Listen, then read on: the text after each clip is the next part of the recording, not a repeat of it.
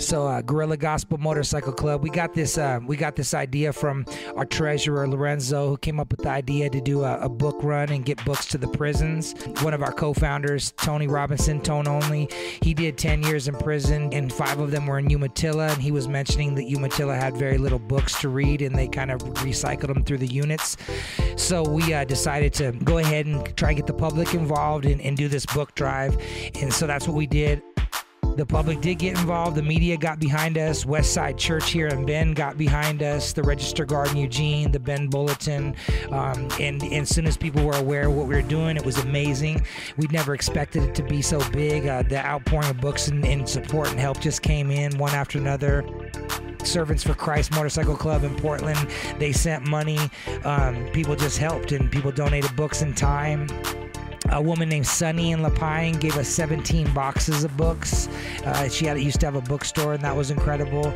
We thank her for sure. And books kept coming in until we had over 10,000 books. It was pretty amazing. And so it just kind of goes to show you what a couple guys can do when they get together and decide they want to make a difference and do something positive. And it was good for us, and it was good for the prison. I think it was an exciting event, and it was great to be able to go up to Umatilla and deliver the books. Today we went up there and we dropped the books off to them and unloaded them. Inmates came out to help, and they had a couple inmates unload boxes with us hand in hand, and we just got it done really quick. And they were pretty pleased that they got the new books in the library there. This morning when we turned on the Beach Access Road, I got a little bit choked up, and I got actually some chills in the back of my neck, because the last time I was out there was visiting Tone Only, our road captain and co-founder, one of my best friends in the world. And he did 10 years, and he's home, and I'm just so happy he's home, man. And we love you, Tone. It just feels so good to know you're not there anymore, and we look forward to more successes like you guys that come out and get 4 points back to back to back and stay in school, stay out of trouble, make a difference with us, ride hard, do what we do, so we love you, Tone. And it was you were with us even though you were back at home doing your school and doing your final work and doing final testing. It's all good, man. You were there with us in spirit, and we all love you. So it's a really good thing, and we're really happy how it turned out.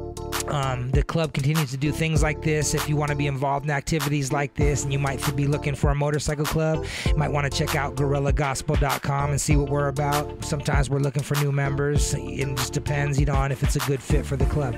Anyways, Brains Over Chains, we just finished the book drive and got the books to the prison, and it was a blessing all the way around. So we're appreciative of everybody that helped. Again, Westside Church here in Bend helped. The Bend Bulletin newspaper helped. Register Guard helped. Servants for Christ in Portland helped.